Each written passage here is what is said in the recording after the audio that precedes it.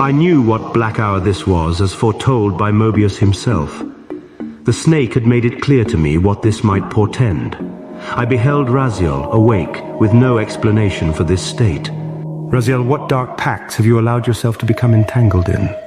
I have found myself shackled to this fell task, compelled unreluctantly to create a concoction of chocolate.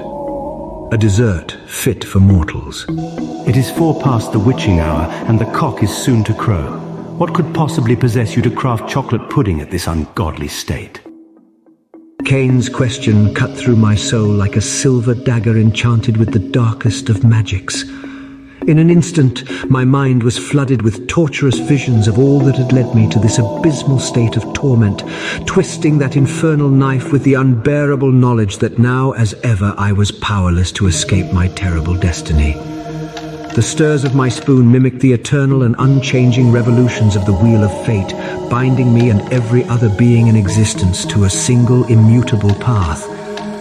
And while most of the wretched souls tied to that abominable wheel were blissfully unaware of their existential imprisonment, I was not so fortunate. No, I had been shackled with the burden of knowledge. It was all I could do to keep what remained of my spirit from falling into total despair as I turned to reply. Because I've lost Suddenly, I stopped, unable to utter the remaining words.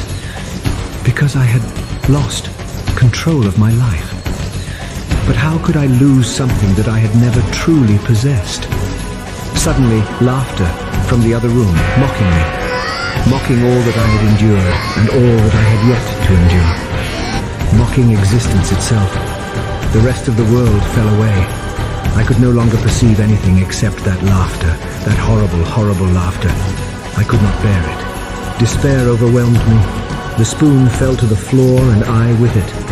I hoped this would be the final torment, that the horror of my existence would finally prove too strong to withstand, and my mind would shatter and disappear into final oblivion for all time.